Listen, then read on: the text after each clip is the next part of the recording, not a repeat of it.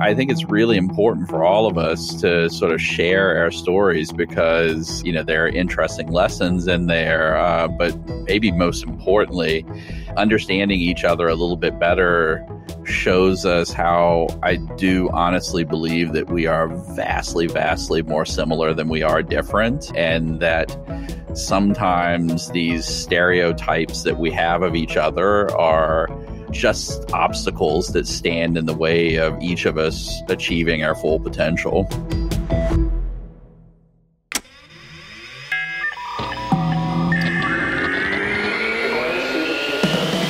Hi, everyone. Welcome to Behind the Tech. I'm your host, Kevin Scott, Chief Technology Officer for Microsoft. In this podcast, we're going to get behind the tech. We'll talk with some of the people who've made our modern tech world possible and understand what motivated them to create what they did. So join me to maybe learn a little bit about the history of computing and get a few behind-the-scenes insights into what's happening today. Stick around.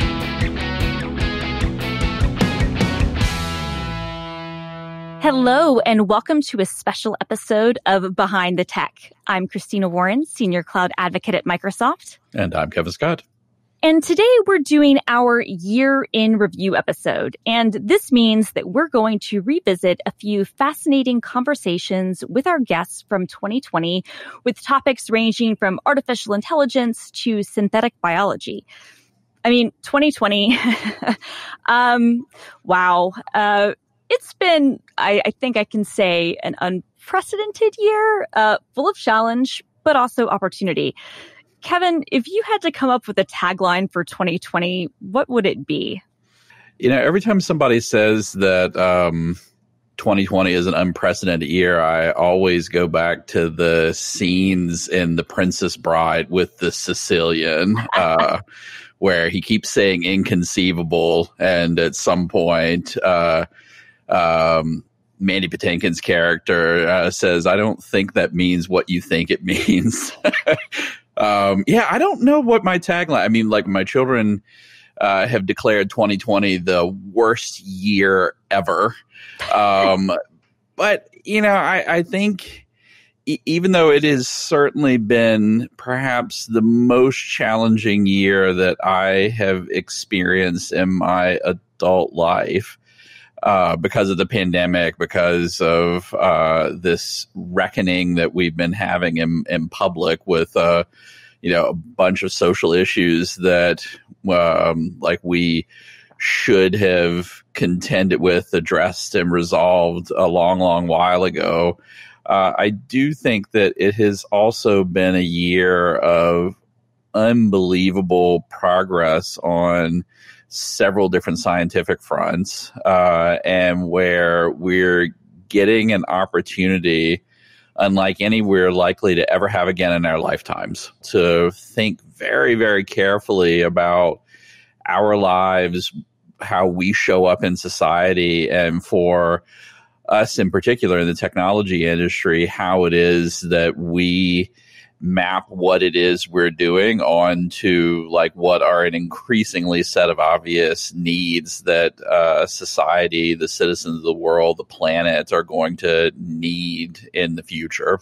Yeah, no, I think you're exactly right. And I'm glad that you kind of turned that whole worst year ever thing into something that could be a little bit more hopeful, because I think you make really great points that a lot of people have really stepped up, and we've really had to start to address things that maybe we haven't before. And that is reassuring and maybe a little bit hopeful. Yeah. And the other thing too that I will say is that we, in a time of crisis like this, we all have an opportunity to pay very, very close attention to what's going on, because the things that we get to observe now hopefully won't happen again for many, many good reasons. Like, we should never wish another pandemic on ourselves. But because of what's going on and the urgency with which we are trying to address these problems, some things are just moving with extraordinary speed. And that's been one of the themes of this season as we've talked to more people doing work in the biosciences. No, you're exactly right. And so throughout this remarkable year of 2020, we have had quite the lineup, as you mentioned. We spoke with synthetic biologist Drew Indy and neuroscientist Tom Daniel, with Daphne Koller about digital biology, and Oren Etzioni about artificial intelligence. And we also had an insightful chat with Microsoft Research's Eric Horvitz. And of course, Greg Shaw interviewed you about your amazing book, Reprogramming the American Dream, which explores how we might ensure that AI better serve us all. We also met science fiction writer Charlie Stross, who talked about what a real frustration it is to come up with an original idea in times like these when truth really is stranger than fiction. Yeah, so true. And I'm really grateful for the many extraordinary guests we've had on this show over the past year. I sometimes have to pinch myself because I get to talk to such great people and have such awesome conversations. If I had to pick a common theme from all of these conversations, I'd say it centers around the very basic question of how can we use technology to better the lives of everyone on the planet? And you can see this across the board. So, the folks who are working in the biological sciences are using technology in these incredible ways, like where unprecedented might actually be the appropriate adjective to describe some of the ways that they are accelerating progress in this field by taking this intersection of the biological sciences and automated experimentation and high precision instruments and artificial intelligence. It's just this incredible mixture of things that really is helping us solve problems that we haven't really been able to solve in quite these ways before. And then, you look at Oren Etzioni, who is at the Allen AI Institute, which is just doing really incredible work trying to build more powerful artificial intelligence systems in service of solving some of the big problems that we have on the planet and will have for years to come. And then, obviously I always love chatting with Eric Horvitz, our chief scientist.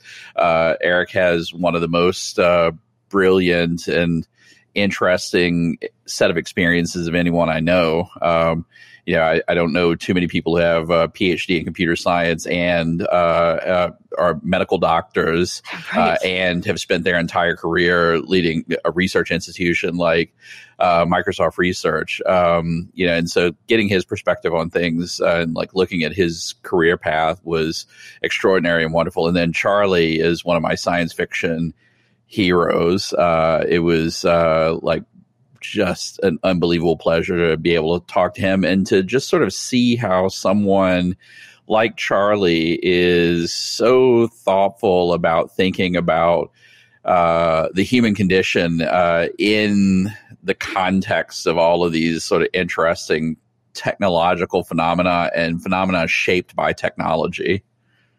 Yeah, I agree. I mean, I think that it's been fantastic to hear from so many smart people to think about the work that they're doing and to think about the potential that that work is going to have on all of us. Yeah, indeed. So with that, let's get started. First, we'll hear from digital biology and machine learning pioneer Daphne Koller. I think one of the very, very thin silver linings around this very dire situation that we find ourselves in is that there is, I hope, a growing appreciation among the general public for what science is able to do for us today and how much of that ability rests on decades of basic science work by many, many people, that much of which is publicly funded work at academic institutions, that without that level of progress that we've made, the concept of, say, creating a vaccine in 12 months would have been completely ludicrous, a few years ago. Yeah, so Daphne says it well. She is actually a computer scientist by training. As a Stanford faculty member, she began working in machine learning with traditional data sets and quickly realized that she wanted to pursue data sets that were more richly structured and more aspirational. So that's the reason she got into biology and medicine. And Daphne's work is fascinating in part because it relies on the collaboration of scientific fields that historically have spoken different languages. And Daphne describes her work at Insitro, the company she founded, which applies machine learning to the research and development of pharmaceuticals. So the premise for what we're doing really emerges from what I said a moment ago, which is that this last decade has been transformative in parallel on two fields that very rarely talk to each other. We've already talked about the advancement on the machine learning side and the ability to build incredibly high accuracy predictive models in a slew of different problem domains if you have enough quality data. On the other side, the biologists and bioengineers have developed a set of tools over the last decade or so that each of which have been transformative in their own rights, but together they create, I think, a perfect storm of large data creation, enabling large data creation on the biology side, which when you feed it into the machine learning piece can all of a sudden give rise to unique insights.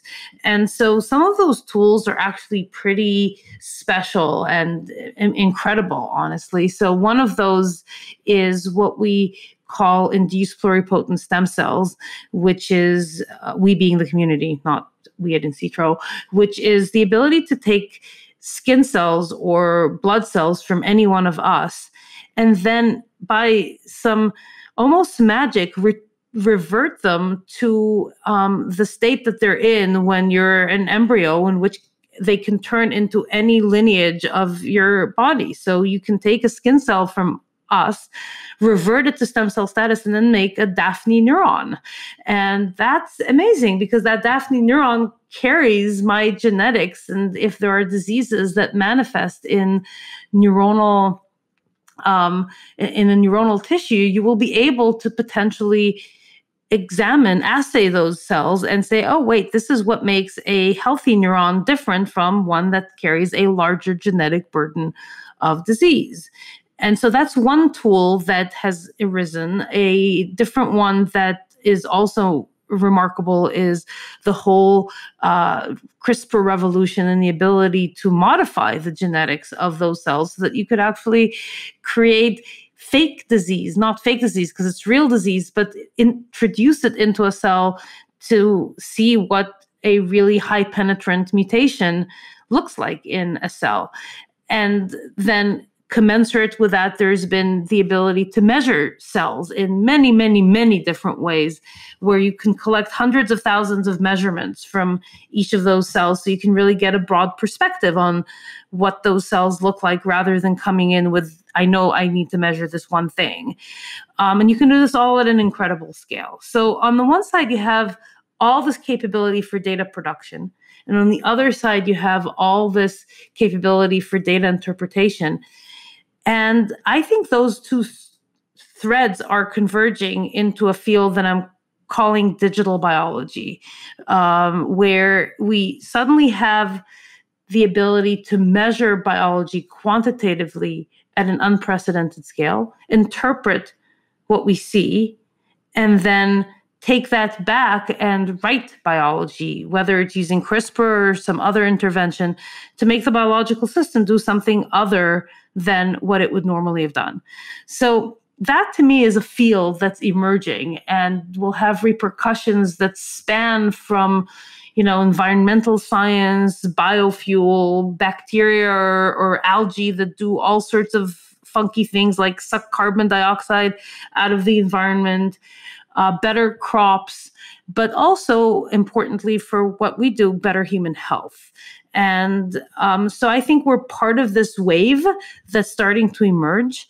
And what we do is take this convergence and point it in the direction of making better drugs that can potentially actually be disease modifying rather than as in many existing drugs, just often just make people feel better, but don't really change the course of their disease.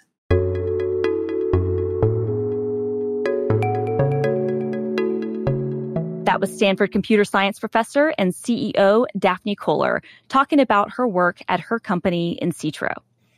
Yeah, and we should also note that the recent awarding of this year's Nobel Prize for Chemistry went to two women responsible for the development of CRISPR, which is, for folks unfamiliar, the first precision technology allowing human beings to alter the genome of humans or other organisms.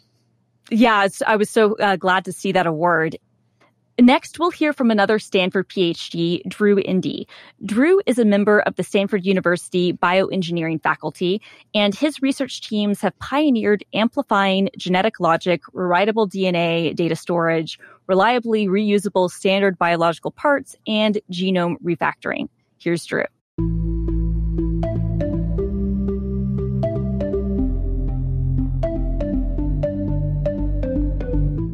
So we're biology, right? Everybody listening to this is biology. We all have biology. So like biology is kind of important is a gross understatement. So how do we explain the fact that we tend to take biology for granted? And I think it's because, well, we just get biology. And so there's a way of thinking about the living world, which is the living world exists before us and we are a part of it and we inherit it. And we can't do anything about it. It's just, it is what it is. And before the mid-19th century, not only is what it is, but it is what it is, it doesn't change. This is the pre-evolutionary view. Now, post-Darwin and colleagues, we have another cultural perspective on biology. It exists before us, and it is what it is, but it changes over time through this evolutionary process. And we all know well that that's controversial still culturally for some, right? Do I have the pre-evolutionary view of biology or but from my point as an engineer, it doesn't really matter. Everybody in either of those tribes is just the living world. We just take it for granted. It is what it is. And it's not that we don't care about it, but we don't really think about it as this substrate, as this type of material. And then a generation ago, starting 1970-ish, we get first generation genetic engineering. And now we're getting second generation genetic engineering. And suddenly we get to inscribe human intention into living matter, very crudely at first, but we're getting better at it. And so this is something of our time. This third reality that we can express and inscribe human intention in living matter is really a third cultural perspective. And it forces us to confront, ultimately, what do we want to say? And what do we wish of our partnership with the living world, to the extent we can partner with it, to the extent that we can take responsibility for our writing, so to speak. Now, what are people good at? People are very good at caring about people. And so, of course, health and medicine are a big deal. But it doesn't stop there. And when I take a look at what's going on, like just to get some numbers out in the conversation, how's biology powered? Well, right now it's mostly powered by photosynthesis. Well, how much? And the answer is 90 terawatts, plus or minus. 70 terawatts of photosynthesis on land and 20 terawatts in the oceans. What's 90 terawatts? Well, civilization's running on what? 20 terawatts these days, plus or minus? So, okay, that's interesting. The energy powering the natural living world is 4.5 times the energy consumed by the human civilization. Now, you ask me, like, what's the big deal? How about civilization scale flourishing? Like, because what's biology doing with those joules, that energy coming in? It's organizing atoms, right? So biology is operating at this intersection of joules, the energy, the atoms, the material, and bits, by the way, right? The DNA code, which is abstractable to information. And so we've got this stuff, this living matter. It's atomically precise manufacturing on a planetary scale operating at almost 5x civilization. What should we be looking at? Lots of individual things, of course, vaccines here and there, a big deal. But the big prize I would submit for consideration is civilization scale flourishing, where we can provision for 10 billion people, rounding up, without trashing the place. And that's never been true before because we've never understood biology in the way we're approaching it, both as a science and engineering discipline. And if I go away, right, and if all of bioengineering goes away at Stanford or MIT both, not that I'm advocating for that, obviously, like we're still running on this trend of we're understanding more about life and we're getting better at tinkering with it. Those trends will continue for the rest of our lives. we had a really great talk with Drew. I think the eye-opening thing for me from listening and chatting with Drew in our podcast and the other conversations that I've had with him is that he really does think like both a scientist and an engineer. So he is trying to turn many things about biology, which is incredibly tricky, into engineering platforms that we can then use to go build things with proactively. And like that is not a thing that human beings have been able to do in the biological sciences historically. So it is a very, very radical shift in the way that we think about these disciplines. Honestly, it blows my mind, and I love it. Here's a bit more from your conversation with Drew Indy. Yeah, I think that was one of the quotes or things that I took away from our first meeting, the fact that we don't completely understand a single cell in the human body. Or any cell, any cell at all. Like even the simplest microbe. There's not a single microorganism on Earth we understand completely. Yeah, and we're sort of tangibly wrestling with this right now. You've got this SARS coronavirus 2, this little, 50, 100 nanometer particle that is like really doing a number on civilization right now. And like I'm sort of glad that it's happening now versus 30 years ago, because we have, as a matter of fact, come a very long way in our understanding of these biological systems over the past several decades. But still, I think we're in many ways completely flummoxed by the mechanism of this virus and why it does one thing to one person and another thing to another. And like, even when you get down to the, we sort of got lucky, as you mentioned in that first meeting, that we had a solved structure for the spike glycoprotein pretty quickly, in the outbreak. And I know a bunch of work that people have done to simulate in computers the interaction of that spike protein with these ACE2 receptors in the human body, which is like is the mechanism that the virus used to invade a cell. But like even those computer simulations are relatively low resolution compared to what the actual in vivo interactions are of that virus spike protein and the cell. So like we do have a long way to go still. Yeah. And honestly, we're playing. We're not serious about biology yet. We're not treating biology like a strategic domain. When an enveloped RNA virus can take out a carrier task force, something that no number of Chinese submarines can do apparently, and all we can do is do F-15 flyovers to celebrate the healthcare workers, like that means we are not taking biology seriously. We are misspending our treasure. 30 years ago, by the way, 30, 40 years ago, by the way, it was HIV. Yeah. And we had that experience. So here's a question I'm wrestling with. Why in infectious disease and epidemiology is it okay for us to adopt a strategic posture of let's wait till we're surprised? Like, I don't know of any important strategic domain where, community gets together or the leaders get together and say, well, we're really worried about this issue. And so our strategy is going to be, we'll wait for something to happen and then we'll react. And let's get better at reacting. Like, that's bizarre. And I think it's linked back to biology happens to us.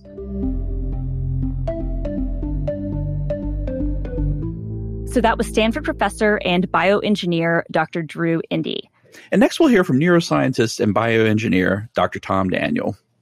Yeah, Tom is a professor and faculty member at the University of Washington. His research and teaching meld neuroscience, engineering, computing, and biomechanics to understand the control and dynamics of movement in biology. So if I remember correctly, Kevin, you and Tom spend a good amount of time talking about flies, like bzz, flies. Yep. Tom does this really fascinating work with exploring how insects navigate the world by looking at their neurobiology and electromechanical systems.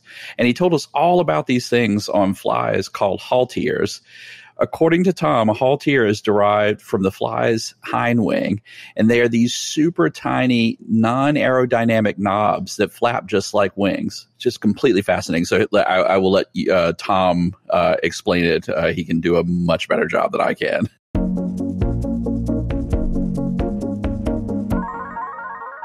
They're like tiny dumbbells that the fly oscillates, a counter phase to the wings. They're so small, there's no aerodynamic forces, but they're packed, they're festooned with sensory structures. As it turns out, they're like this little knob on a stick. And as that vibrates, it experiences bending forces. But if the fly rotates in a direction orthogonal to the flap, it generates a Coriolis force, a gyroscopic sensor. And lo and behold, these systems are exquisitely sensitive to rotational forces. So they're basically measuring, I apologize for the math, the cross product of their flap with their body rotation, okay? Mm-hmm. And so we had this idea that they're able, or that physically able to respond to Coriolis forces, but we really wanted to nail whether the neural system actually has the equipment to measure that. And so we were able to stick electrodes into the neurons that go into these tiny modified hind wings and measure their encoding properties. And you can show that they encode information at astronomically high rates and do so for Coriolis forces. That sort of led to an interesting question is, these are what you would call a vibrating structural gyroscope, which is basically the same idea that you have in all these gyroscopic sensors in your cell phone or anything else. But they operate at a tiny, tiny fraction of the energy cost. I'm not going to stick a fly inside my cell phone, but bear with me, we do some odd things like that. It's so wonderful and weird. I really, really like it. And here's another bit from later in Kevin's conversation with neuroscientist Tom Daniel.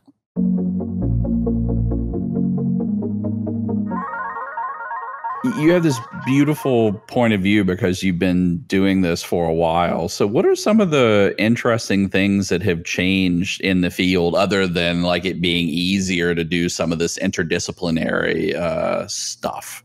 Yeah, I would say there are probably three big transformations today that are going to propel the field much further forward than I will see in my career. Candidly, ML methods, machine learning, is coming to bear on a vast number of problems in neuroscience.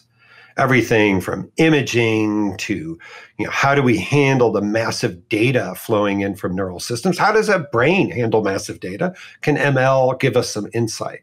So as we said not too long ago, there's lots and lots of channels coming in. That's a hard problem to do in traditional control theoretic approaches, right? This is hard. And by the way, they're nonlinear. ML methods, I think the advent of AI and ML and our ability to grapple with massive data is transforming the field of neuroscience, period.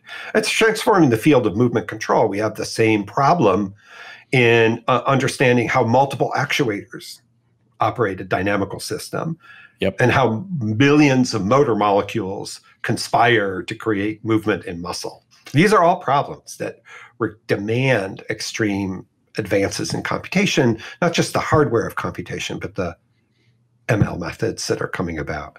So even at my late stage of career, I'm finding myself having to learn more and more ML methods. This is great. This is exciting. So DNNs, even simple, just standard classification problems are becoming increasingly important. That's revolution one that's been going on. Revolution two is, of course, the advances in device technologies. So an example of that will be the microfabrication of electrodes that you can implant in neural systems that record from hundreds of simultaneous sites. I almost said 1,000 because it's at about 900 and something, I think, on the latest sharp electrode developed for mouse brain recordings. Mm-hmm. Okay. Those are now device technology. And of course, the ubiquity of microfabrication is influencing even how we make electrodes interfacing with natural systems. Okay, so now you have these two things. You have ML methods, device technologies, hand in hand, transforming our ability to understand the encoding and decoding processes of natural systems. So what's the third revolution?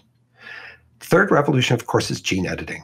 Where is gene editing coming into all of this? Well, our ability to look at neural circuits depends on our ability to look at variants in these neural circuits, to turn them on, to turn them off, to use optogenetic methods, to use CRISPR, to change the chemosensory pathway on the antenna of an insect with really awesome electrodes inserted into it and ML methods listening in, right? So those are the three technologies I think are transforming not just neuroscience. I think it's transforming, they're all mutually transforming each other.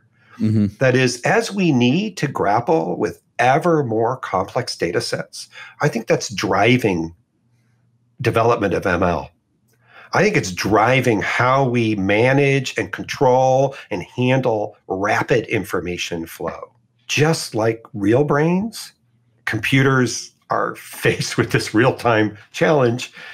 Even the brain, the size of a sesame seed, does astronomical amounts of computing at tiny levels of efficiency. So there's lessons to be learned both ways. You can tell I'm really excited because I see these synergies and this sort of triumvirate of advances in gene editing, advances in device technology, and advances in ML.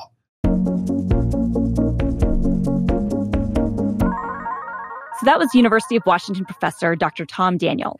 Next, you'll hear some highlights from a recent episode with Dr. Oren Etzioni. Oren is Chief Executive Officer at the Allen Institute for Artificial Intelligence. Yeah, I talked with Drew and Tom about the complexities of understanding biology. And with Oren, we got into the feasibility of creating AGI, Artificial General Intelligence.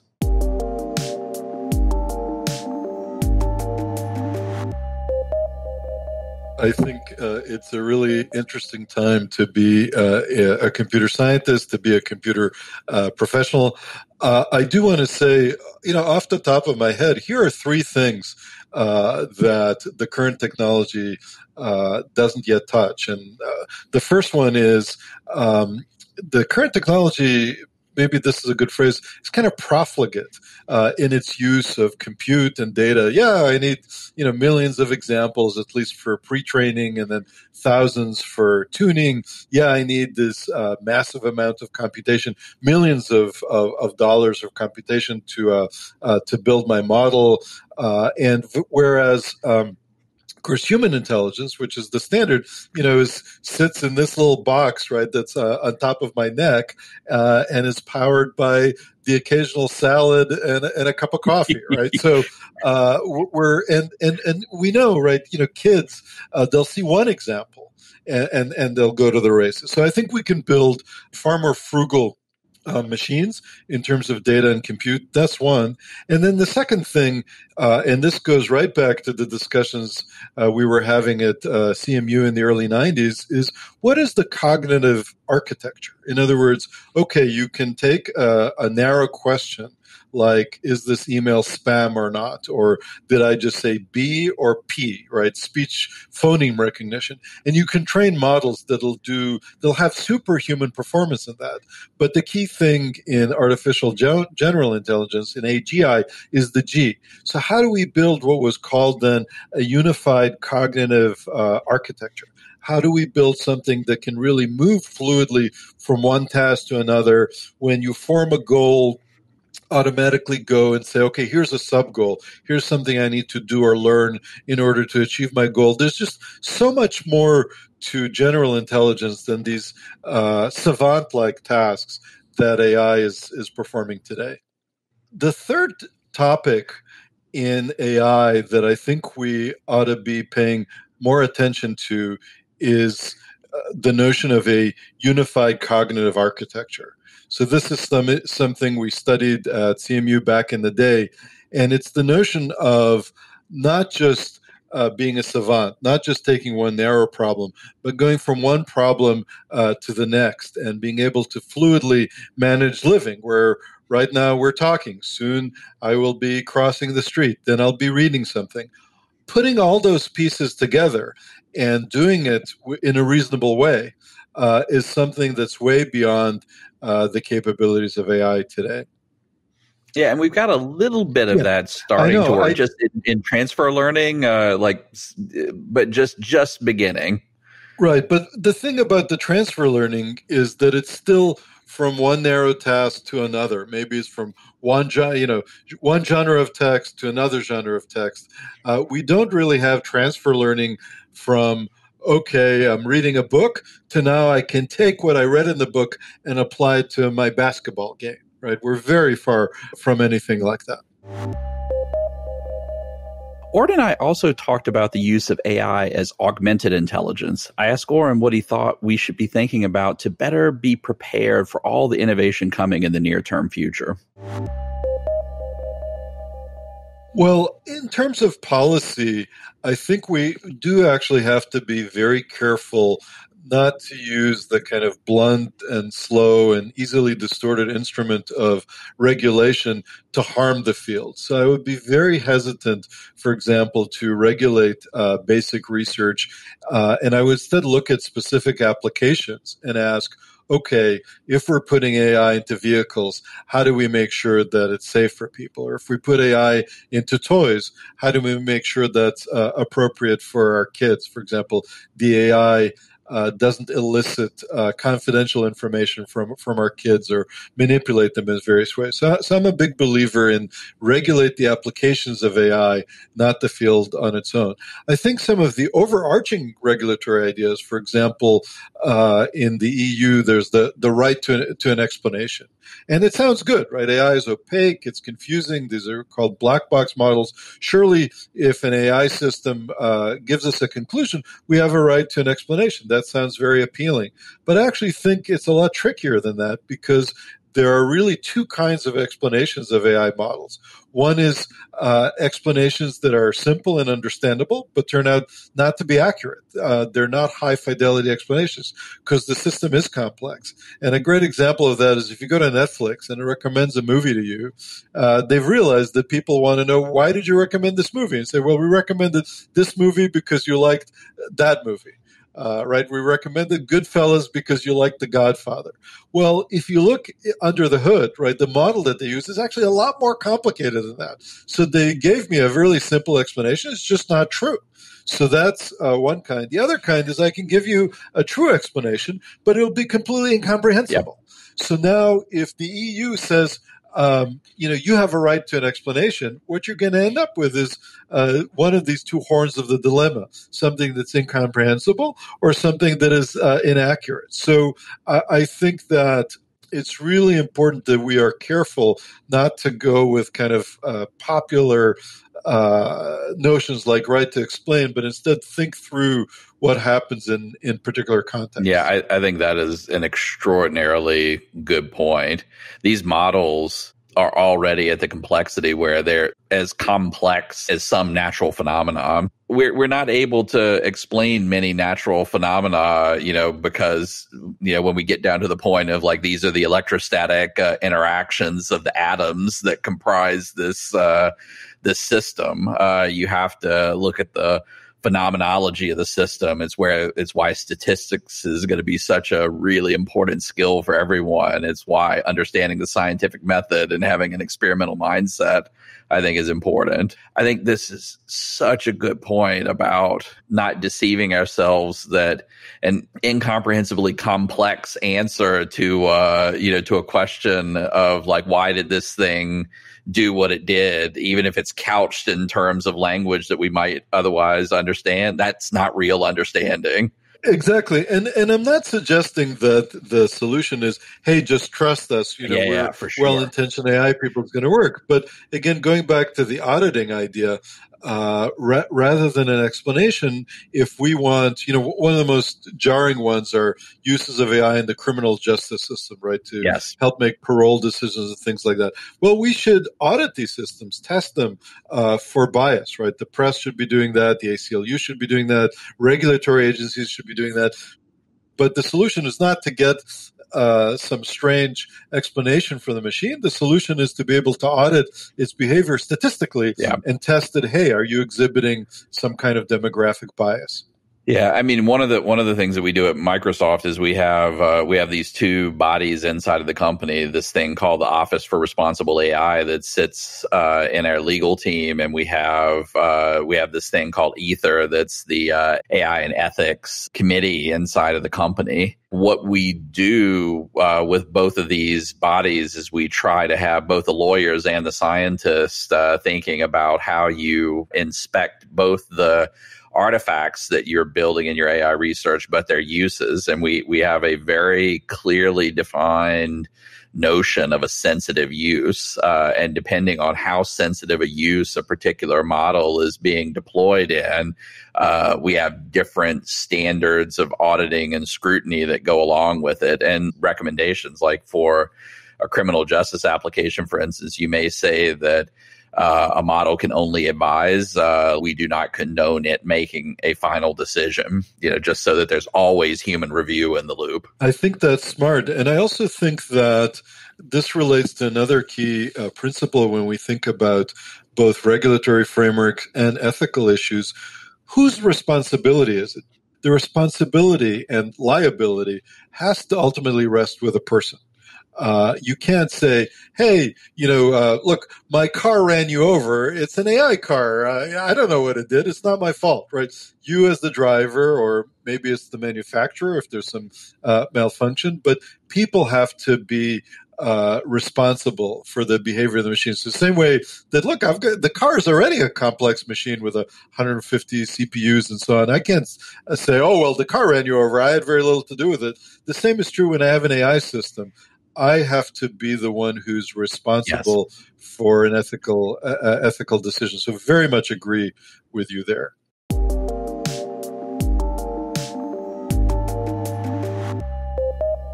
That was the CEO of Allen Institute for AI, Dr. Oren Etzioni. Now, here's a part of the show that I've most been looking forward to because I get to ask Kevin some questions. But before that, let's hear from this past year's episode recorded right before the launch of Kevin's book, Reprogramming the American Dream from Rural America to Silicon Valley, Making AI Serve Us All. Kevin got together with his co-author, Greg Shaw, to talk about the book. Greg is a former journalist and has worked with Bill and Melinda Gates, both at Microsoft and at the Bill and Melinda Gates Foundation. He is also co-author of Satya Nadella's book, Hit Refresh. We'll start with Kevin reading an excerpt from the book.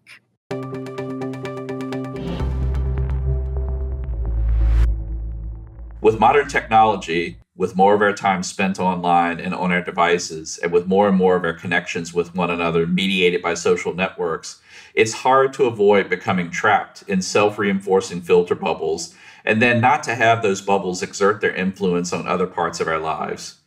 Many of my friends and colleagues see those living in rural communities, people who live outside of the urban innovation centers where the economic engines are thrumming right now, in a very different light than I do.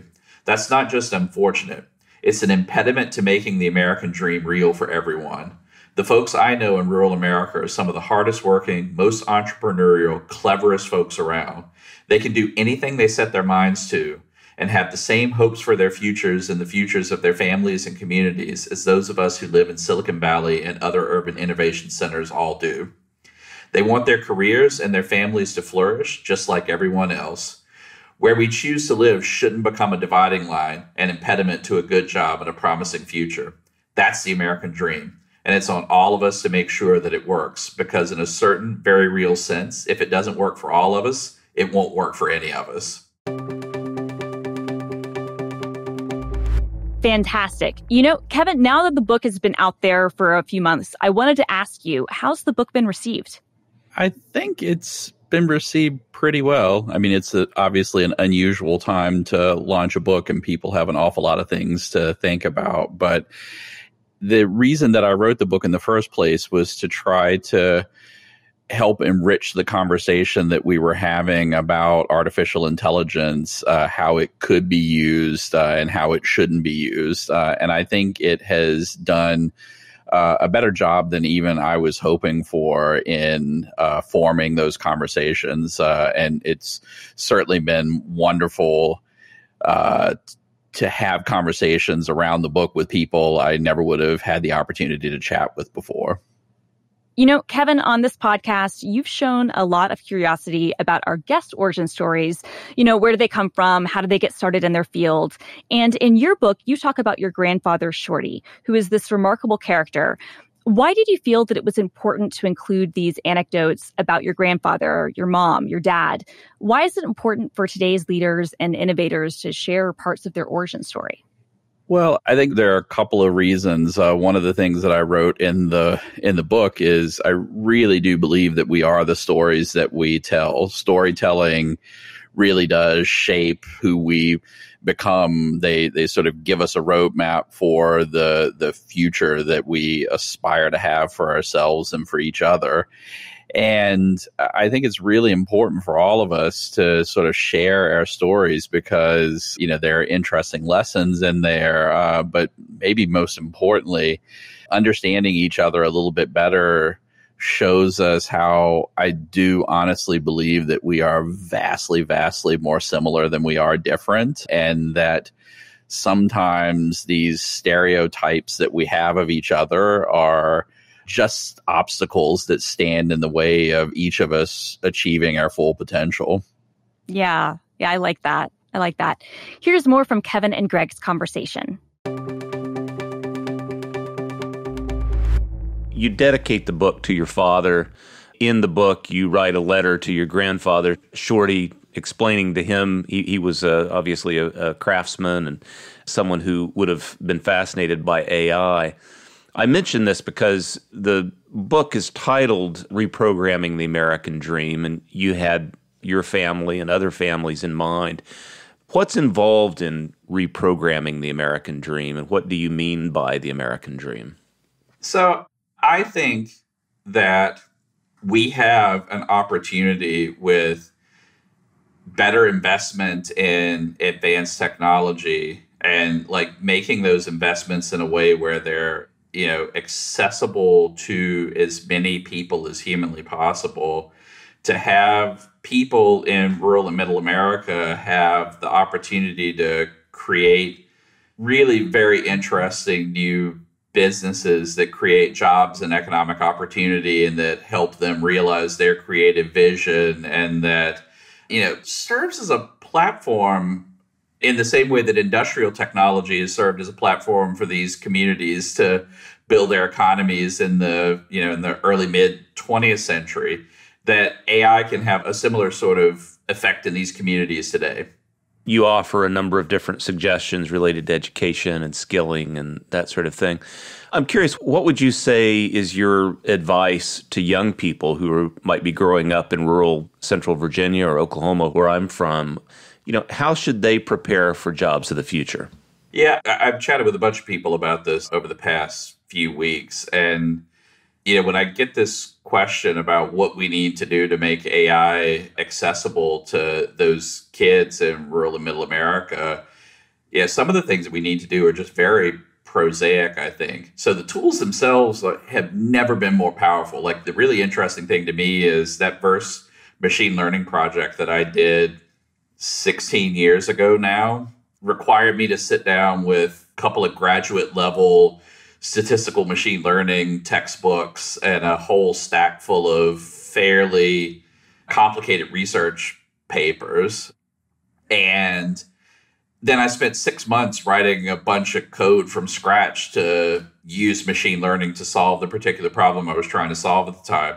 If I look at the state of open source software and cloud platforms and just the online training materials that are available for free to everyone, a motivated high school student could do that same project that I did 16 years ago, probably in a weekend using modern tools. And so, you know, I think the thing that we really need to be doing is figuring out how to take these tools that are now very accessible, and like we shouldn't feel intimidated by them in any shape, form, or fashion, and figure out how to get those into high school curricula so that we are teaching kids in a project-oriented way, like how to use these tools to solve real-world problems. I think getting kids those skills is super important. Like the other thing that we need to think about is just how we're connecting people to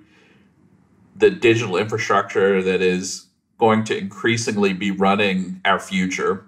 And so there are things like the availability of broadband that are a huge, huge deal. I think we write about in the book my visit to our data center in Boydton, which is in Mecklenburg County, about an hour and a half, 2 hours away from where I grew up.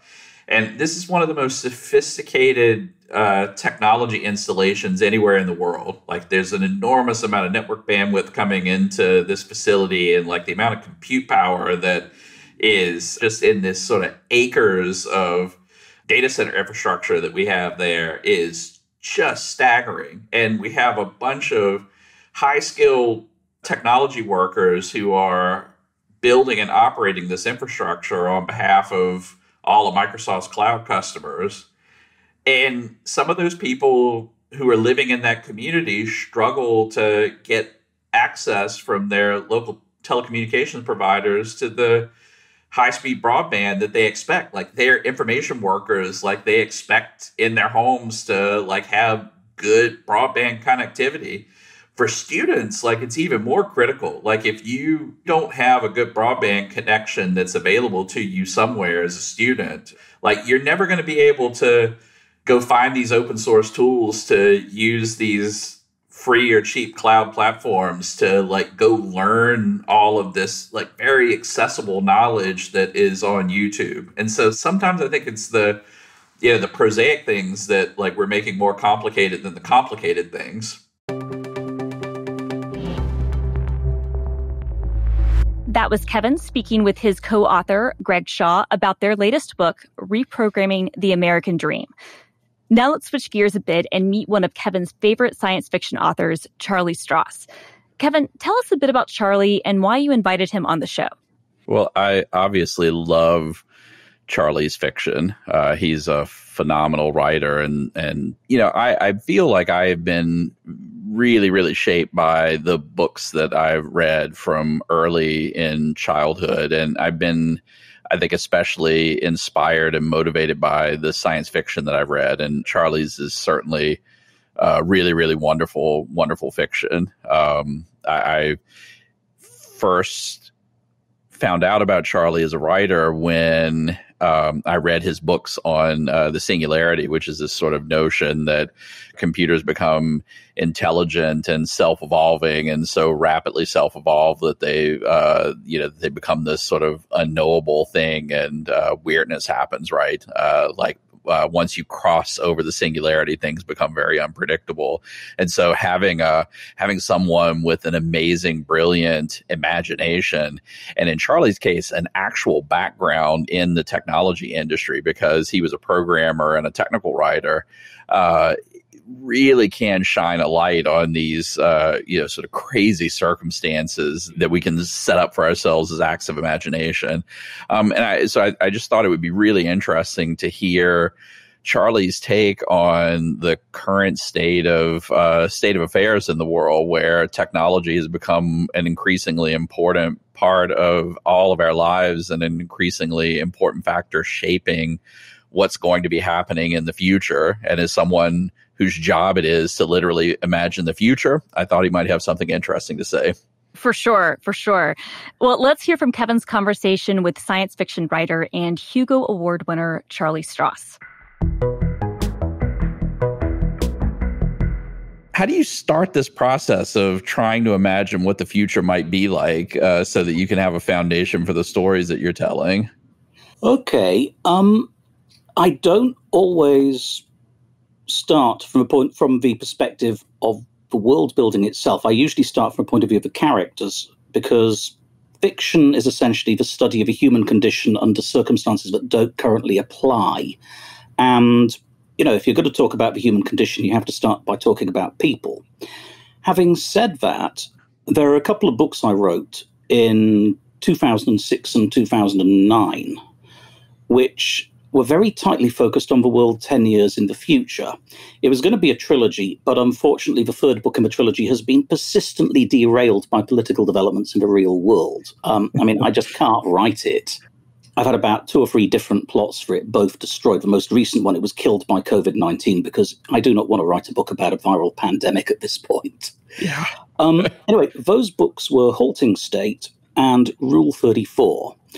And the idea of Halting State, I got in 2005 when I was at a science fiction convention at a panel discussing massively multiplayer online role-playing games like World of Warcraft at that point. And a member of the panel who were on the table at that point came up with a couple of points. The first was that MMOs were the first commercially successful virtual reality environment, one in which you have lots of people with avatars meeting each other. Forget the lack of headsets or tactile feedback or head positioning and so on. There's still a window into a virtual world. The second thing he came up with was there's economics involved. He gave, as an example, an anecdote of an incident that happened in London a couple of years earlier, when a guy walked into a police station to report a crime. Somebody he'd met on the internet had sold him a magic sword, and it wasn't magic. That's great. It turned out to be fraud. He'd bought a weapon inside a game via an eBay auction, and it wasn't as described. It did actually get written up as a fraud. And I suddenly realized at this point, hang on, I need to do some digging here.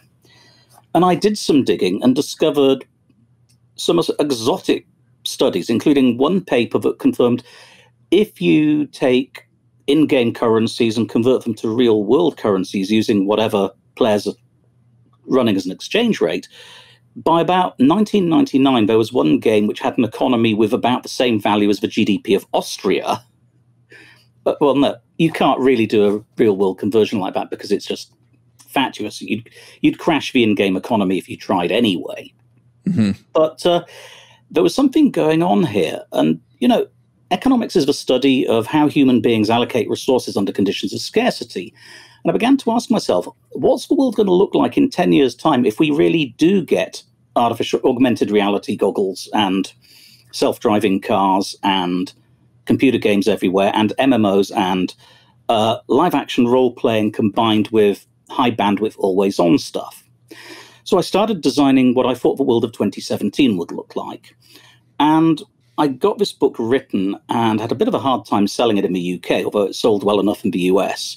The problem is a crime novel set in 2017 in an independent Scotland where it opens with a cop being summoned to the boardroom of a startup company she doesn't understand in a former converted nuclear bunker to be told there'd been a bank robbery. A gang of orcs with a dragon for fire support had robbed the central bank inside an MMO. And she gradually, various consultants are called in, including forensic accountants and a computer guy, because you need a computer guy for this sort of stuff, and so on. And we gradually discover that somebody has come up with a exploit for compromising the private keys of a company whose basic speciality is arbitrage between the economics of competing MMOs, because one games company after another is trying to poach their competitors' customers. And there's now a capture the flag game in progress between rival teams of Chinese hackers who are trying to hijack the economy of a small European state. Now, to get to where this was going to go, I tried to do some rigorous extrapolation and came up with a couple of rules of thumb. And the first is, if you're looking 10 years in the future, 70% of that world is here today. About half the cars on the street, they're already there. They're going to be there in 10 years' time. They're still going to be driving. They're going to be a bit more decrepit, but they're out there. Buildings, the average house in the UK is 75 years old. I know American dwellings tend to be a lot younger, but 10 years' time, there's not going to be much turnover. There'll be a few new office buildings, a few new developments, but most of what we see is there. The people, everybody's going to be 10 years older. The people at the top of the age range they won't be visible anymore. The kids, they're going to be teenagers, but it's the same stuff. 70% of it is there today. You then get another 20%. No, actually, it's about 80% that's there today. You then get about another 15% that is pretty much predictable. It's on roadmaps. We knew back in 2006, 2007 that by 2017 we'd have 3G cellular telephony as standard, and something called 4G would almost certainly be out there, but not universal by then. I had no idea what the 4G standards were, but 3G was pretty much visible. Everything back then was running on GSM. The state of the phones we were using, again, it was fairly obvious that they would be connected devices and they'd be very smart pocket computers. I missed a call on that by going for artificial reality goggles, shades of Google Glass, which, as we know, kind of crashed in the market for social reasons rather than technological feasibility. It may eventually happen. There's always, though, an element of a couple of percent, which is who ordered that? Stuff that comes out of left field completely and is completely unpredicted. The CCD image sensor that we have in all our cameras today was, I think, developed in the 1980s, actually commercialized, and people realized that these things were literally cheap as chips. What are we going to do with them? Where are we going to put them? The idea that everybody would be carrying a decent quality camera around with them at all times, though, a video camera that could upload to the internet, that was not something most people were prepared to grapple with. And the idea that there'd be a craze for happy slapping, whereby teenagers would find a random stranger and video one of their mates going up to them and beating the crap out of them, and then put it on YouTube. Yeah, luckily that was a short-lived craze. Most of the people who did it didn't realize they were basically preparing evidence for prosecution. But it's a second-order consequence. As Frederick Pohl once said, anyone can predict the automobile. The difficult bit is predicting the traffic jam.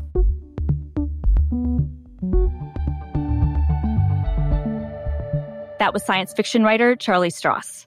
Yeah, and don't forget to grab a copy of Charlie's new book, Dead Lies Dreaming. It just came out in October, and it is fantastic. As mentioned, I'm intrigued to learn about those first sparks of curiosity that lead our guests into their professional pursuits. There's so many common threads between them. One of my favorite stories this year was from Microsoft's own Eric Horvitz. Yeah, Eric is a Microsoft Technical Fellow and our very first Chief Scientific Officer, and he provides expertise on a broad range of scientific and technical areas, from AI and biology and medicine to a whole host of issues that lie at the intersection of technology, people, and society. Let's hear a bit from Kevin's conversation with Eric. So I'd love to start, as we always do, by understanding how it is you first got interested in science and technology. Presumably that was when you were a kid. So can you tell us a little bit about that? Yeah, I just know that I've always been sort of inspired to understand things. And I didn't distinguish between human creations, artifacts, and stuff I would see in the world. So I was confused and intrigued and interested in living things in space and time. I remember even being very, very young, asking my first grade teacher if I could know more about time. And she ended up bringing me to the library at Birch Elementary School and showing me a book about clocks. And I said, no, I don't really mean clocks. I mean time. And I was also intrigued by light. I had this really beautiful phospholuminescent nightlight in the 60s, and beautiful green light would wash the room at night in this glow. And I was just curious, what the heck was light? So I had these basic questions. I remember having a discourse with my father about, I heard a lot about God, and I was curious what God was made of. And I couldn't get a good answer from adults about that. And when it comes to machines and mechanism, I took apart a flashlight. I think it was like the summer after kindergarten or so, because I remember in first grade I was already into this and talking to friends about this. But I realized that there was a circuit there, and I found some wire, and I think I impressed my family more than myself when I ran around the house with a battery and a wire with a light bulb lighting up with my finger, under my finger. I think this was also around the time that, again, mid-'60s, when there was a lot of the cartoons we were watching back then had electronic robots and Astro Boy flying around, very helpful entities. And I was curious about electronic brains. I don't know where I got that idea, but I remember having a bag of parts, and on my way to my grandmother's house in the back of a station wagon, maybe this is around second or third grade, but with a peanut can, wires, light bulbs, I thought I could assemble an electronic brain on the way to my grandmother's house in the back of a station wagon, and didn't get, so still cool. working on that today, basically. That's really awesome. And were your parents scientists or technical engineers? My parents were both school teachers. My mother was a kindergarten teacher, and I remember being very proud of that in kindergarten. I would tell everybody at a time when the kindergarten teacher was like the person you most looked up to that, by the way, my mom was a kindergarten teacher too. That was considered awesome by my peers at the time. And my father was a high school teacher. He did science as well as history. So it sounds like you had a bunch of innate curiosity, which is awesome. And like one of the themes I think we see with a lot of people who chose careers in science and technology. But did you have any role models when you were a little kid, or things that were in the popular media that were inspiring you, or did this just really come out of, from your perspective, nowhere? Lots of books. My parents had a home library filled with lots of books. We had the Merrick Library, Merrick, Long Island, where I would spend lots of time. I got to know the science sections as well as the pet section of the library pretty intensively. And mostly books at the time, and friends, some of whom had aligned interests. It's hard to think of the idea of being in first or second grade or third grade having a scientific support team. But we sort of had peers that were interested as well. In third grade, I was elected to be the chairperson of the science club, I remember. And we had all sorts of projects involving wind speed and solar energy back in those days. But I'm not sure, where some of the interest came from. It was largely curiosity and books. And later in life, of course, I had some fabulous mentors. And, we all think back to our various teachers in elementary school. When you start in kindergarten and go to sixth grade, each teacher has a major influence on people. And, I can remember sitting at this desk in sort of what I thought was kind of a militaristic setting. And I asked myself on the first day of first grade, is this what school's going to be like? I have to sit at this desk for 12 years. Being really, the way that the first grade went, I was really unimpressed, and I would have given it all up if it wasn't for, and now I'll call out a name, Mrs. Frank, my second grade teacher, who completely opened the world to me. Was open to science and interested in answering questions. And then you jump forward to fifth grade, Mrs. O'Hara. And these people were just brilliant teachers. Mr. Wilmot in sixth grade, where he celebrated my interests. And, we had science fairs, and I actually won the science fair that year.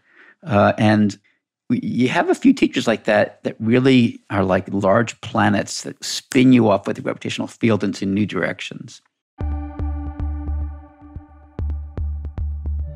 That was Dr. Eric Horvitz, Chief Scientific Officer at Microsoft. And I really recommend listening to the entire podcast. It was a fascinating conversation that delved into, among many other things, the intersection of biology, AI, and high-performance computing that's been one of the themes this year. Yeah, it was a great episode. They all are, if I do say so myself. And, in that clip that we just heard, I really loved that Eric gave a shout out to the teachers who inspired him and helped him become who he is today. So in the spirit of celebrating all of our invaluable educators out there, I would like to give a shout out to Ms. Cohen. Kevin, what about you?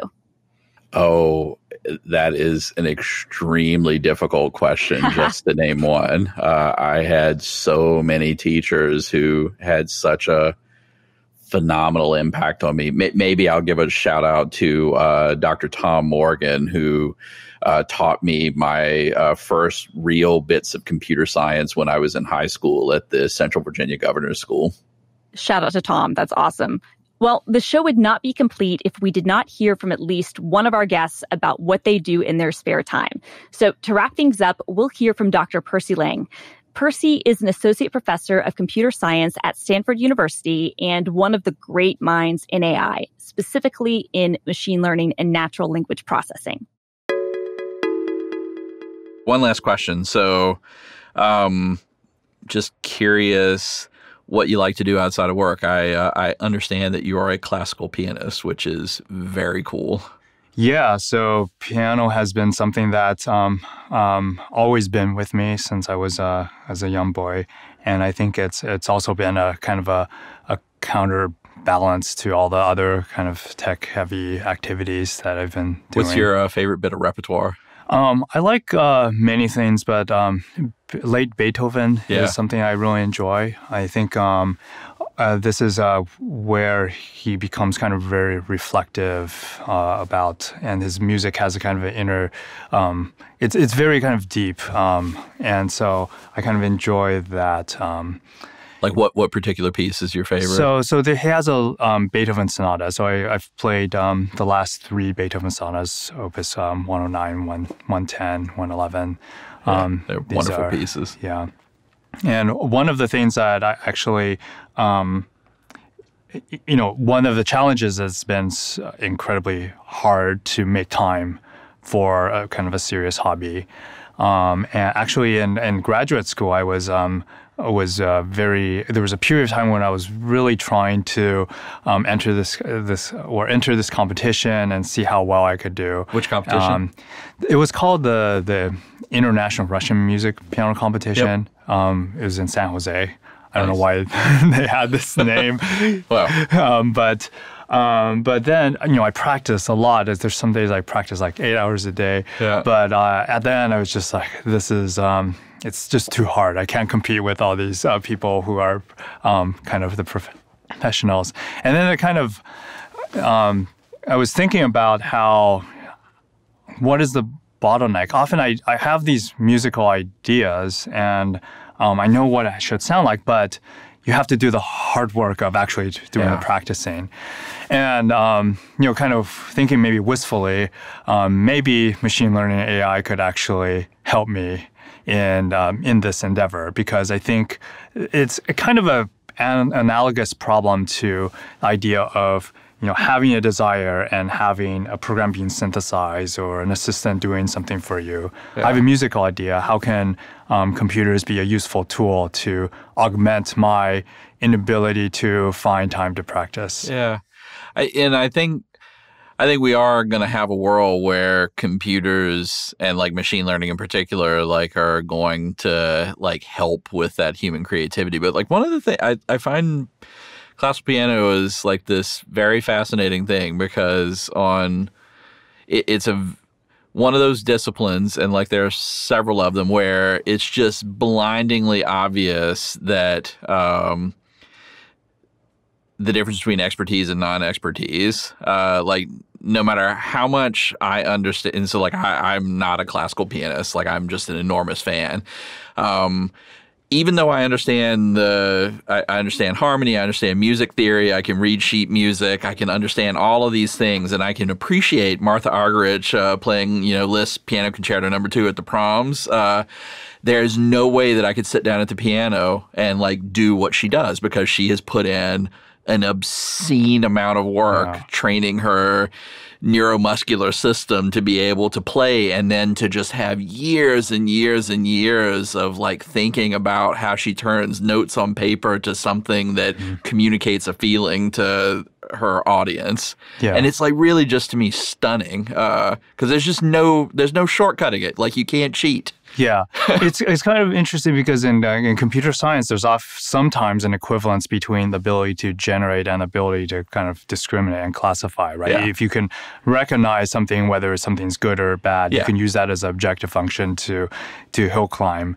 But it seems like in music, we're not at the stage where we have that equivalence. Right. I can recognize when something is good or bad, but I don't have the means of producing it. And some of that is physical. Right. But I don't know. Maybe there's this is something that is in the back of my mind and in the back pocket, and I think it's something that maybe in a decade or so I'll kind of revisit. The other thing too that I really do I wonder about with performance is there's just something about like for me, it just happens to be classical music. I know other people like have these sorts of emotional reactions to rock or jazz or country music or whatever it is that they listen to. But I can listen to the right performance of like Chopin's G minor ballad, and like there are people who can play it, and like I'm like, oh, this is very nice, and like I can appreciate this. And there's some people who can play it. And it like every time I listen to it, 100% of the time I get goosebumps on my spine. Like it like provokes a very intense emotional reaction. And I just wonder whether part of that is because I know that there's this person on the other end and they're in some sort of emotional state playing it that resonates with mine, and whether or not like you'll ever have a computer be able to do that. Yeah, this gets a kind of a philosophical question at some point. If you didn't know it was a human or a computer, then what kind of effect would it have? But yeah, and I actually, I had a philosophy professor in undergrad who like asked the question, like, would it make you any less appreciative of a Chopin composition knowing that he was being insincere when he was proposing it? Like he was, doing it for some flippant reason. And I was like, yeah, I don't know. Like it's... Well, one of my piano teachers used to say that you kind of have to, it's a kind of like theater. You have to convey your emotions, but there has to be some, even when you go wild, there has to be some element of control in the back because you need to kind of continue the thread. Yeah. And for sure. Yeah. But in certain, also, it is... for me, also, just the act of playing is the pleasure of it. It's not just having a recording that sounds good to me. But. Yeah, I know I'm very jealous that you like had the discipline and did all the hard work to like put this power into your fingers. It's awesome.